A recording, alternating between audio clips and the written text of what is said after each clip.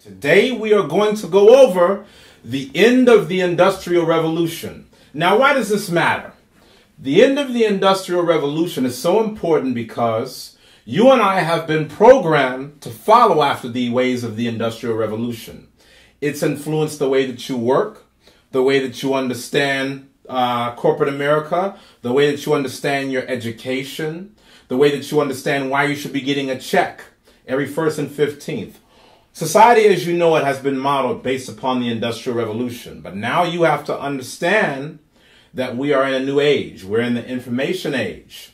And if you want to be able to compete and you want to be able to succeed past this point for years to come, it's going to be time for you to unlearn some of the things that you learned that came from the Industrial Revolution. So let's get right into it, right? So the first thing that we're going to do is we're going to talk a little bit about the history of the Industrial Revolution. Now, this isn't going to be like your boring history lesson that you got in elementary school, middle school, high school, college, etc. This is not going to be a snooze fest. I'm just going to give you a brief background so you can understand the context of why the Industrial Revolution impacts you, because it's impacted all of us. So the Industrial Revolution began in the 1700s. It started in the United Kingdom. When the Industrial Revolution began, it was something that increased the level of productivity in society through factory labor, right? So whenever you're thinking about the Industrial Revolution, you had a lot of different inventions that came from it. You had things like machinery that was being built to help in factory processes. You had things like railroads that were being built. But the thing that we want to stick with for this lesson is the factory. And not only do we want to talk about the factory, because in the Industrial Revolution, it just wasn't the factory that was created. What was also created in the Industrial Revolution was the factory worker, right? This is where you and I fit in. Due to the Industrial Revolution, you and I have been trained and programmed to be factory workers. Okay? Say it with me. Factory workers. The factory worker mindset was created in the Industrial Revolution. So, again, when the Industrial Revolution was set up, it was all about mass production. It wasn't so much about actually having a strong skill set in your job and individual performance. When the Industrial Revolution was created, it was all about mass production. Like, say, for example, cars, automobiles, right? A lot of people needed automobiles, so they said, how can we mass produce cars? Okay. What about toys, for example? Lots of kids want toys. Everybody wants to have fun. Mass production of toys was put on things like assembly lines, right? So it was the job of the factory worker in the Industrial Revolution to see how many toys can be pumped out per hour, per day, per month, per quarter, right? You were operating, doing some type of monotonous activity every single day, same task. Sound familiar? You were doing the exact same task every single day, getting a paycheck, and that was the nature of work in the Industrial Revolution, which has birthed the wage slave.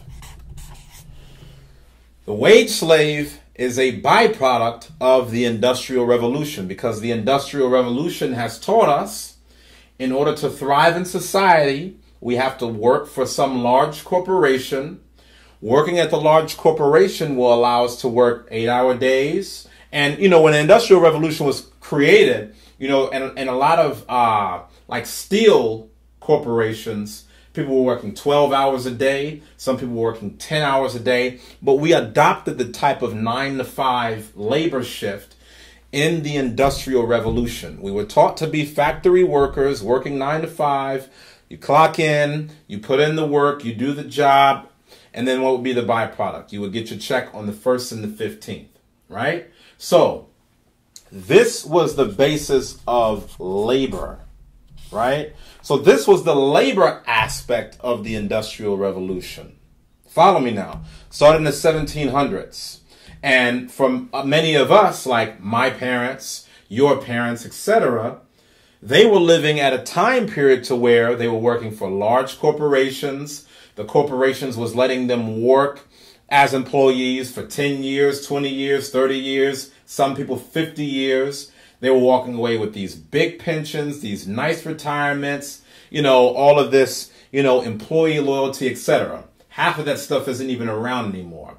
So the reason why I want you to be aware of that is because we are at the end of the Industrial Revolution. Now we are in the information age. But going back to what we're saying here about the existence of labor in the industrial age, not only did you have labor that was created in the Industrial Revolution, you also had the education system that you and I know today that was created from the Industrial Revolution. So to make a long story short, whenever the people who invented the Industrial Revolution came up with the concept of factory workers in a factory working system, everybody was foreign as to how to do their job. Nobody was experienced, right? Because prior to the Industrial Revolution, you had a lot of people work through agriculture. You had a lot of people who were independent farmers. You had people that were working in other occupations that wasn't just sitting up behind some machine on an assembly line somewhere in a factory. So whenever people started to shift and make the transition to the factory mindset, you had people that were inexperienced. They didn't know what they were doing. And the people that was put on the labor force was men, women, and children. Children during this time period, 1700s, 1800s, the kids at a very young age, they were put in these types of jobs just like the adults were. And a lot of the kids had to work harder than the adults. But then the same forefathers that created the Industrial Revolution, they eventually understood that due to people's lack of training and education, that was making their operations less efficient, because you had people that were dying on the job. The machines were hazardous. The working conditions were horrible. And so what they understood was, in order to make their productivity better in the factory, they actually had to train people and give them an education on how to become better factory workers and better wage slaves. This is the education system that you and I know today. The people that have created the education system that you and I have gone through are the same people that have created the labor force, the system of labor in the Industrial Revolution, because they said, we need to teach people how to be better factory workers. This is the reason why usually we traditionally go to school for around 8 hours a day.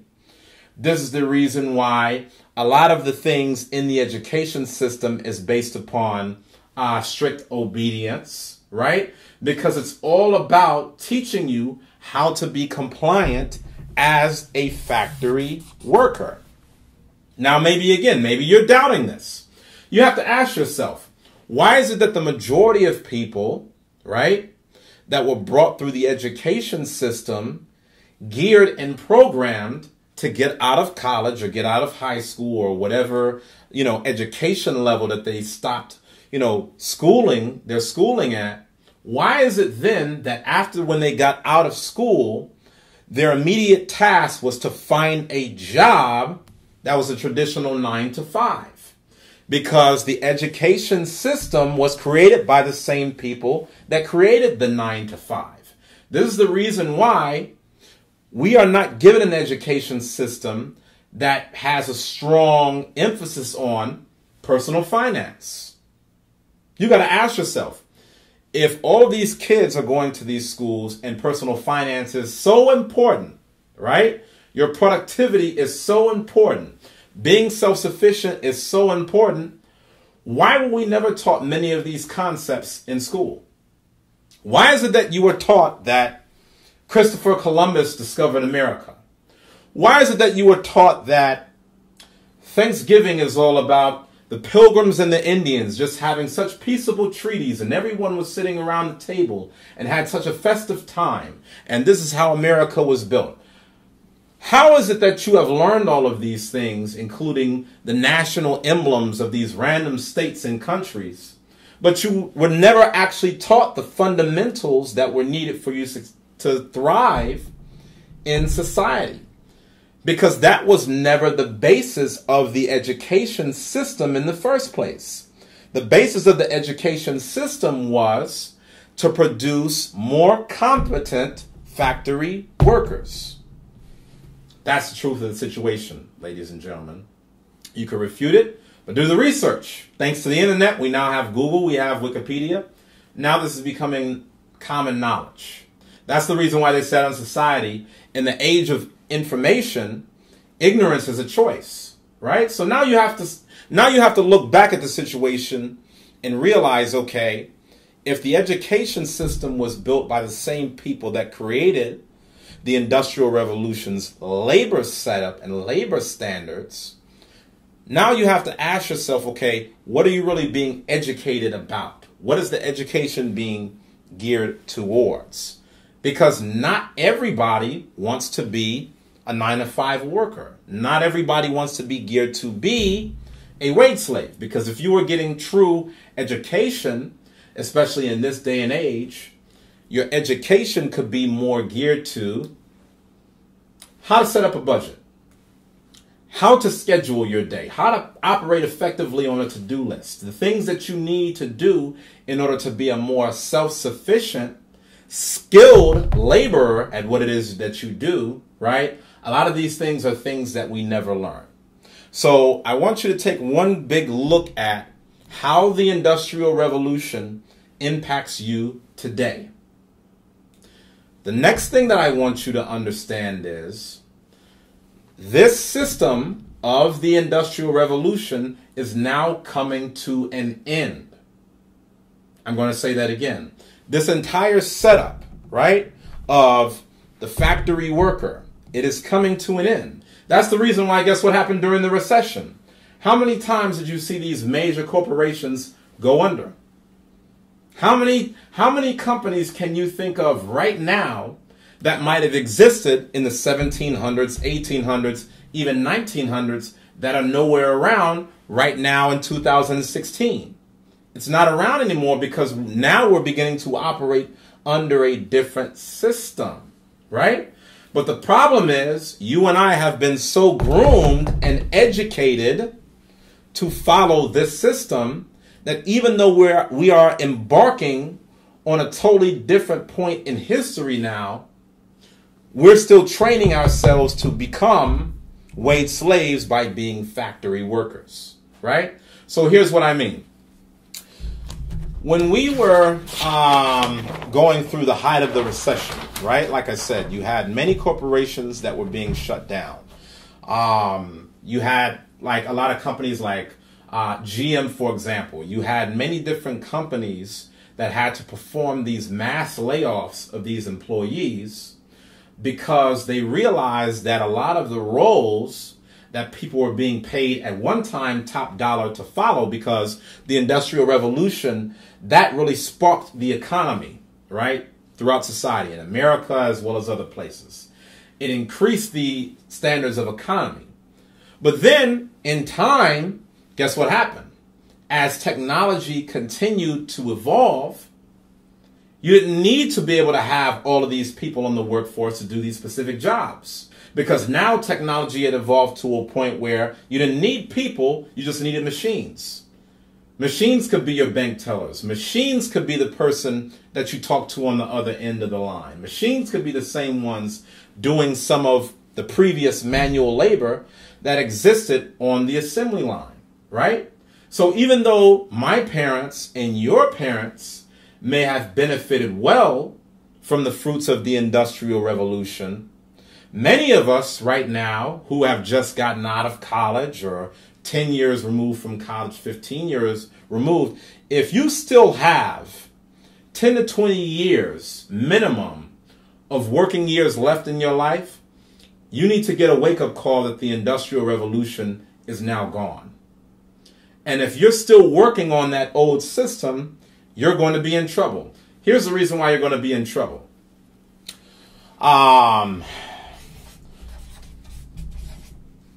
In the Industrial Revolution, right, they created what is known, or what I will call, the gatekeeper complex. So the gatekeeper complex says, in order for you to make money, in order for you to be able to engage with a customer, you have to go through a company that's big enough to take in customers. I'll give you a prime example, right? Let's say that you wanted to sell somebody something, right? I'll just put it very basic. You're a seller, right? But you might be like an individual merchant. You might be trying to do your own thing, right? What society would tell you through the gatekeeper complex is you would not have any effective way of going directly to a customer. So now you would need some intermediary through a corporation to be able to get to the customer, right? Because again, prior to the internet and things like that, the world in some ways was much smaller, because maybe, you know, if you were living in a small town or a small city or even some metropolitan cities, you were very limited to the people that you knew personally. I mean, cell phones didn't exist. Computers and internets and tablets at that time didn't exist. So there was a much smaller demographic of people that you had the privilege of getting in contact with.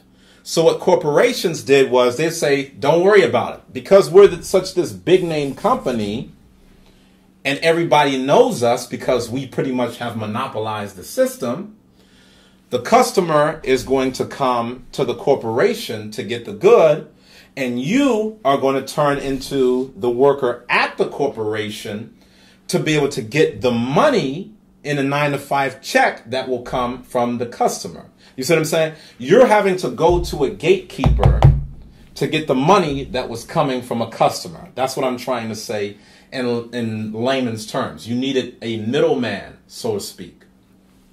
But now, through the advent of things like the internet, the need for a large corporation no longer exists, because now through the internet, the seller has a much better opportunity to have a direct-to-consumer relationship with the customer. Okay? This is the reason why a lot of corporations are going under. I'll give you a prime example. Through the advent of things like the internet, it creates a lot more innovative opportunities. This is the reason why during my generation, one of the major busts that we saw was the going under of the company Blockbuster by Netflix, right? Because of the innovation that existed through technology, i.e. the internet, these guys recognize that, you know what? Maybe there's a different way that consumers could be engaged without having to always be a big-time corporation, without having to be a big-time conglomerate. Let's say another example. Let's say that, again, going back to the analogy of a seller, right? Let's say that you were a seller and you wanted to sell, let's just say toothpaste. Keep it very basic. Years ago, if you wanted a large market of people to be able to buy your toothpaste, you probably would have had to make a radio commercial or a television commercial. And there was only a limited number of those corporations in existence because, again, the large corporations had everything on lock.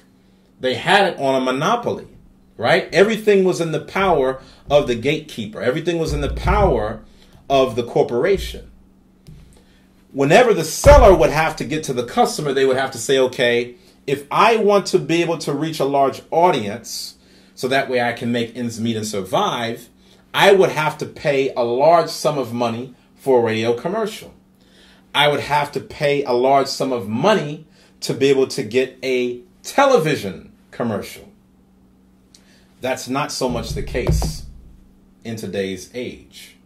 Now, through the power of the internet, you have a direct-to-consumer engagement from the seller to the customer. Give you a prime example. Myself. I'm wanting you to get this information now. I'm teaching you this information now, right? Decades ago, I could have said, well, the only way that I could teach you this information is if I went to some large university who monopolized the system of education, and then that would give me a platform to be able to come and tell you about how you're getting duped right now into being a wage slave. Now that's not the case. Now all I have to do is, using the internet, I can go directly on YouTube to share with you this video, and I'm going to directly engage with you through the internet. See, this is one of the primary reasons why the Industrial Revolution is coming to an end. Because as technology continued to advance past the point of the Industrial Revolution, you had inventions like the internet, which stopped the need to have a middleman in the first place, right? No longer do you need to go to a top corporation to get certain products and services. Now the internet is creating opportunities for the common man like you and I to go direct to the consumer to be able to have customer engagement. That's what you and I are benefiting off of right now. If you're watching this video, you're benefiting off of the information age. But as much as you're benefiting from it and seeing me do it and interacting with you, I want you to benefit from it by understanding how this same model can be replicated in your life. For example, there is a shift now in society where we're no longer in the Industrial Revolution, so it is not as mandatory for you to have to go through the traditional school system. Now you have online schooling, you have homeschooling, you have different platforms where you're getting a worthwhile education that's not as monopolized as the traditional powers that be. But the problem that I'm having with a lot of the parents of today is you still think that we're in the Industrial Revolution, and you take the best and the brightest of your kids and friends of your kids, and you say, you know what you should do? You should go to a really good school, get the really good grades, so that way you can work at somebody else's job and go back to the gatekeeper just to have some paycheck come in, pennies on the dollar of what the customer is going to give to the corporation, right? Because everybody knows that if you're working as an individual, you're going to make the corporation a lot more money than what the corporation is going to give you in return. That's how it works, right? So if you're being compensated, let's say $50,000 a year, that means that you have a skill set that's making the corporation a hell of a lot more money than $50,000 a year. Now, if you have the best and the brightest of your children going through this system, if they were so smart in the first place, why wouldn't they just go to the customer for the money directly? Right? You're in America. You have the advent of the internet. Why is it that you keep telling the best and your brightest, go to school, do the public system route, so that way you can get out of college and get a 9-to-5 job? Think about how mythical that model is in 2016. Think about how many times you have read news articles, watched news on the television, heard stories from your peers about getting out of college, making top grades, still to only be unemployed and be having to go back home and live at your mother's house or your father's house. This is showing you that the failed model that existed in the Industrial Revolution is no longer effective today.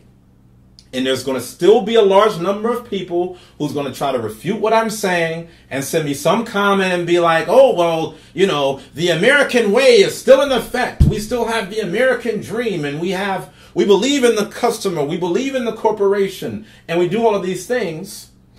And then you're going to continue to have all of these people that have paid Sally Mae tons and tons of dollars just so that way you can go into a scarce job market and not recoup on the money that you invested in your education. I'm giving you all of this information for free. I'm trying to get you to understand that in the information age, one of the things that's different from the information age than the Industrial Revolution is actual information, right? When you were in, let's go back to what we were at before, right? When you were in the Industrial Revolution, the education was being dictated to you. You didn't have things like YouTube or, you know, Udemy or all of these different online systems that was giving you the real deal on things for free. Hell, I remember when I was in school, Wikipedia was a big deal because we were going and just using like Britannicas and encyclopedias from the library. But now that's being completely revolutionized. So if you're still in this same archaic system of going through the traditional education route, and I'm not expecting everybody to just say, to hell with this approach. I'm just saying at some step along the way, it's got to click in your mind to realize that the cycle that you are going through of education to factory worker to wage slave to pennies on the dollar to whatever else the case may be, there's a better way now for the person that really wants to make it through the information age. Because you don't have to go through as many gatekeepers, right? The schools and the universities at one time, they were the huge gatekeepers on education. The factory workers in the Department of Labor, at one point in time, they were the huge gatekeepers on economic opportunity. But now, through the advent of the internet, now it has weakened the value of the corporation. This is why you are starting to see corporations crumble. Because as corporations are continually trying to survive in this market, they are outsourcing jobs. They are cutting back on employee benefits, on employee salaries, etc. The corporate model is not meant for the employee to win. It's not meant for you to succeed. It's just simply to sustain your way of making a living. There's a very low chance that you're going to go to the gatekeeper of the corporation and make a fortune, right? That's the reason why most of the richest people in the world, they own businesses themselves. Because they've come to the realization that in order for them to make a lot of money, they're going to have to come up with a method to go to the customer themselves. Not go to some gatekeeper who's going to control their livelihood. Now, again, like I'm saying, all of this is being put together for your education and for your learning. Because the same way that I was in corporate America and I had to learn these things, I want you to learn these things as early as possible. So if you have been one of those people who you always thought that there was a better way, take comfort now in knowing the fact that there is a better way. Do I still think that people are going to go to a corporation to get opportunities? Sure. And not everybody should be an entrepreneur. But you do need to know now that the game is being played differently. Because in the information age, information is king, right? In the world of the Industrial Revolution, productivity was king, right? Give you a prime example. I want to write this down to make sure you really have this cemented down. In the information age, it is about skill. It is about being connected to your resources, to your customers, right? It's about skill and having the ability to connect with your customers. The people who are killing it in society right now and the people who are going to continue to kill it for years to come, these are the things that they are mastering. They are mastering the ability to become the most skillful people in their industry, and they are going to use the internet to be connected with the customer while saying, to hell with the gatekeeper, right? These are going to be the winners in this era, the information age that we are in now. So if you have a kid, this is the path that I would most recommend. You can go back to the old model, but what is the old model all about? The old model, through the Industrial Revolution, is all about production and compliance. Right? That's all there. That's the primary focus in the Industrial Revolution. How many widgets, how many products, how fast can you get something done, right? For as cheap as possible, because the corporation is looking for cheap products, cheap labor, etc. That's why Walmart was such a big hit. They're looking for how they can mass produce as cheaply as possible, and they want you to be compliant in the process. So, as jobs are being cut, they want you to be compliant. Why do you have to come to work every single day at 9 a.m.? It's a matter of compliance, right? This is how this model is built. You must understand, this information age that we are delving into now, right? For the millennials and up, this information age that we are delving into now, it's the new gold rush. It is how the world will evolve, right? And again, you don't have to believe anything of what I'm saying. You can go back to living this lifestyle or it's trying to stay in this existence all you want. But if you get a rude awakening 5 years from now, 10 years from now, 20 years from now, don't say I didn't warn you. A lot of the major corporations are going under. And this is one of the most opportune times for the individual to make it. Because now, through the power of the internet, he can go directly to the consumer. Okay? So, with that being said, I'm going to close off the lesson for today because I don't want to overwhelm you with what we've discussed.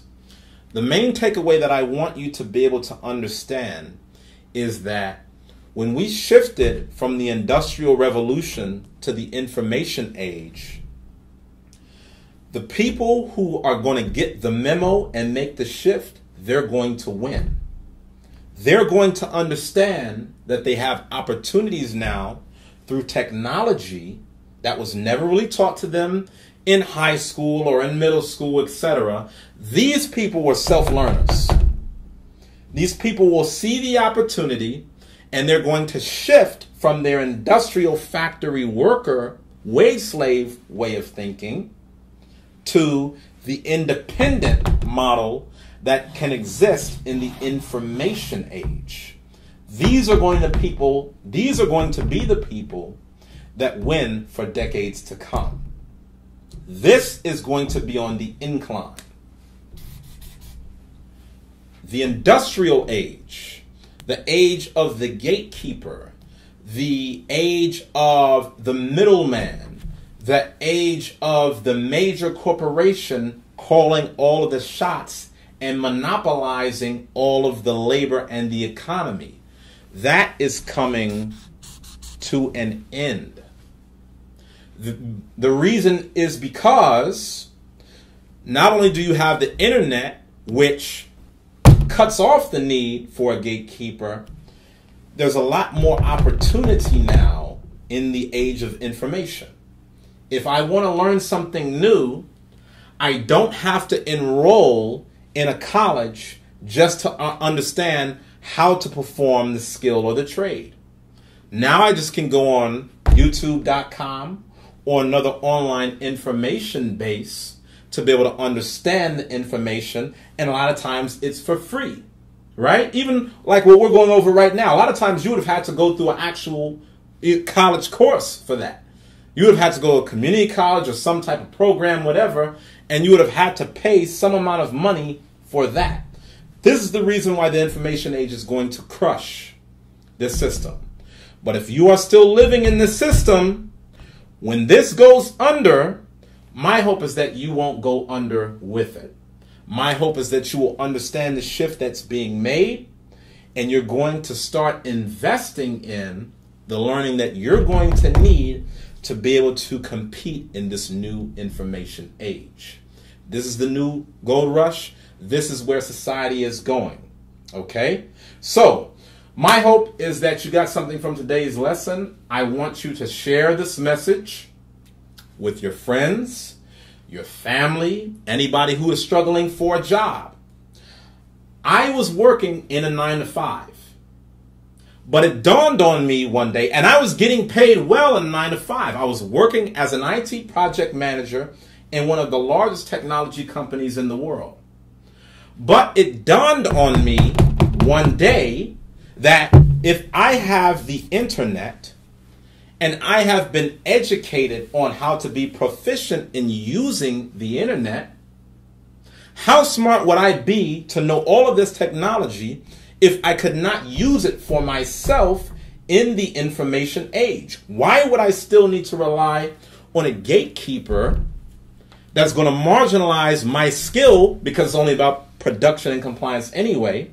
Why would I rely on a gatekeeper to marginalize my production or marginalize my skill for the sake of production when I could use these exact same skills that I'm using at a 9-to-5 and be able to put it into my own enterprise, right? Now, I know a lot of you are saying, oh, well, that's easier said than done. It's harder to build a business. You know what? It's going to be a hell of a lot harder as the years go on to stay in the industrial age and think that somebody's entitled to handing you a check. That's going to be really hard. It's going to be really hard to go to school for 20 years just to come to the realization that half the things that they taught you in school will have no value in you being able to thrive in the modern world. I want you to pick this side because this is what's going to pay off for you in the long run. Okay? So share this video. I want you to leave me a comment. Tell me your thoughts. Tell me how you're going to make the shift from the industrial age to the information age, to get with the times, to get with the program, to get hip. And I want you to get to work, right? The choice is yours. It's time for us to be productive. And the only thing that I'm here to do is show you the tools that you need for real life success. I'll see you in the next episode.